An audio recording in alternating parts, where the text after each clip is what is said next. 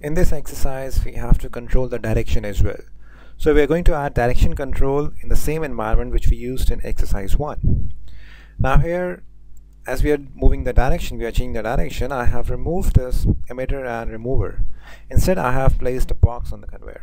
Alright, and in the scene factory I have seen, I have added a reset button which I'm going to use to change the direction. Alright, I'm going to assign it at a function to change the direction using this reset switch, such that if this is pressed once, motor will run in one direction. If it is pressed again, it will run in another direction. So it is basically used to toggle the direction of this conveyor. And these are the indicators to indicate the direction left or right, and this is a stop indicator.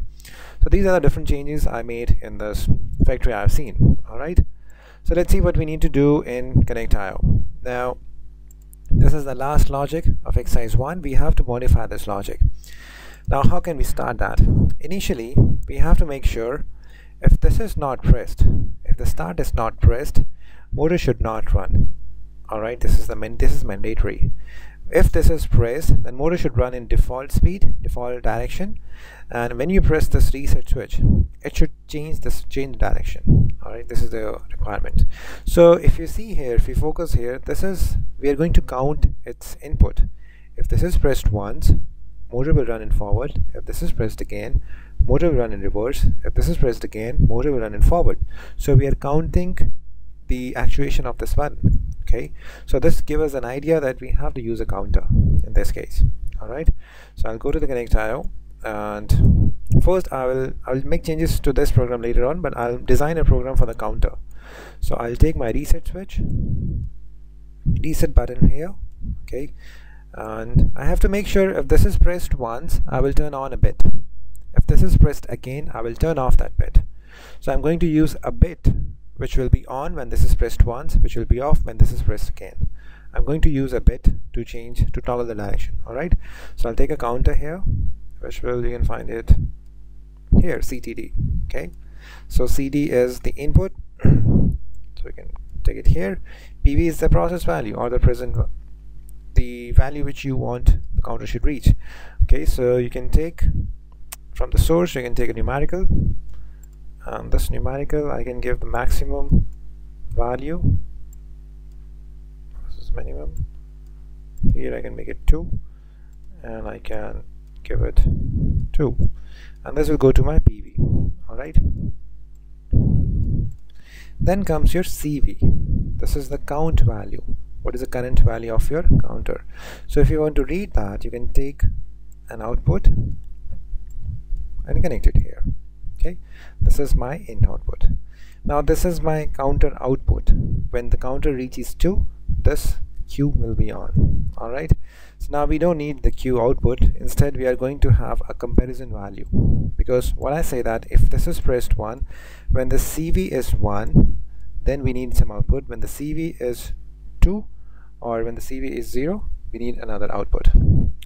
Well, wait a second, I think I should use CTU count up. I'm using CTD by mistake, so it will come here, CTU, and this is the current value, and that's the process value. Okay, now when the counter reaches 2, we need to reset the counter as well in that case.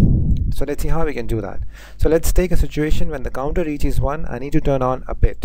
Okay, so let me assign it somewhere here. So next we are going to take as an equalizer. So this is going to monitor the count value, so I can take it here, or I can connect it here. So it is going to read the value of the counter. If the counter value is 1, to do that we will take another numerical source, and I can assign it value 1, or what I can do is, to be quick, I can make it 1. So if this is equivalent to 1, I want to turn on a bit. Okay, so you can take a memory bit from here, this one. This is the auxiliary bit. This is nothing has to do with the tagging of any of the components in factory IO. So I can take some address here by default. Let's take address 10, and I can write a description, toggle bit. Okay, so when this bit will be on when this counter value is equivalent to 1. When the counter value is not equivalent to 1, this bit will be off. In that case, we need to reset the counter, or when the counter value reaches 2, we need to reset the counter. So what I'm going to do is I'll take another equalizer. I'll take the input from here. When this equalizer is equivalent to 2, so I can take this 2 from here. Okay, when this is 2, I need to reset the counter. Okay, so I can also connect it like that, but this will not make sense. I'll take another bit which will reset the counter. So I'm going to take from memory, I'll take another bit and I can name it as reset bit. Okay. Or what you can also do is you can take the output of counter, you can connect that to input. This will also be equivalent. So I can take a reset bit because this output will be on when the counter reaches 2. This we can use to reset the counter. So okay, let's use the counter output only, that will be more simpler. So counter output will come here and this bit is going to reset this counter bit. So you can connect it here, but I can copy paste this bit over here and this will be connected here. Okay, so this logic says that we are actuating the counter using a reset button. When the reset button is pressed once, this will be 1, this equalizer block will be true, toggle bit will be on. If this is pressed again, this will goes to 2, this CV goes to 2. At 2, this is not equivalent, this will be off, and at 2 you will get the output which will reset the counter. So counter will be either 1 or 0. Alright, now this is a toggle bit. Now using this bit we have to change the direction. Now how we can do that? Now I'm coming back to this old program here. First we have to remove this belt conveyor from here. Okay, and in the factory IO we are doing the direction change. So in the conveyor you will take discrete plus minus. This should be selected. When you select discrete plus minus, you will find 2 outputs in your tags. One is a positive and one is a negative. Positive will run the conveyor in one direction, negative will run the motor in another direction. Alright, so you have these 2 outputs here. So let me take it here. Alright, now what you will do with the set and reset, you will take a bit, again an auxiliary bit. So I'm going to copy paste this one here and we can give the address, I can give it as 12 and I'll name it as main bit. Okay, this is my main bit which will be on and off based on the input button is pressed, start and stop buttons. And I can also give the indicators using this main bit. So I have removed the output bit and replace that with a main bit. Now we need this main bit somewhere over here. Okay, so now what we have to do, now this is a toggle bit. So when this bit is on, I want this belt conveyor to be on, but this should only be on if the main control is on. So this condition is when this and this should be on, belt conveyor should be on. So in this case we need to take an AND gate, 2 input AND gate. Alright, so I'll take 2 input AND gate, connect that to the toggle bit and the main bit. This means when the main bit is on, one end is true. When the toggle bit is on, another end is true. So output will be true, motor will run in one direction. Alright, now if the toggle bit is off and main bit is on, we need another direction. Okay, so we can take it over here. I can do copy paste. In this case we need one input is main bit, another is not operation of this toggle bit. So I'll take a not output here, this will come here, and I can take, or I can directly take the bit from here. This will also make sense. So this is for another direction. Okay, so let's try that in our logic and let's see if it's working. So I'll go to the factory IO, go to the positive. So right now machine is off, stop indicator is on. So I'll press start. So right now this is running in this direction because of the toggle bit. If I press it, the direction will change. Now it will move in this direction. If I press it again, direction will change. It will move in left direction. Okay, so now if I show you the logic, toggle bit is this one, and if you see the connect IO, my toggle bit is off.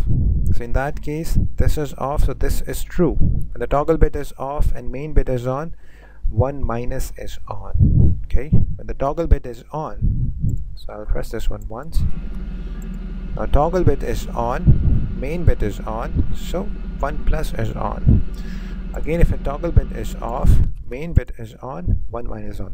Now if the main bit is off, this is the main bit. If this is off, no matter if you press the toggle button, output will be off. So when I stop the main bit, now output will stop. Now even if I press this one, this will surely changes the state of my toggle bit, but motor will not run. This is the main supply. Okay, it's like that. This is for stop. Now we need to add some more indication in the toggle bit, such that if I press this one, there should be a light here. Let's do that. In that case, you will take reset button light over here, and you can take this one, connect that to a toggle bit over here. In this case, you can see the difference. I mean, you can differentiate when this button is latched or if this is not latched, like that. And if this is on, running in this direction, then running in this direction. Okay, this is for stop. You can also use this indicator for the direction. Like if the motor is running in this direction, you can run this indicator. If the direction is changed, you can run this indicator. It's up to you, it's up to the application. And this is for stop. We can also do that. I'll show you that one as well.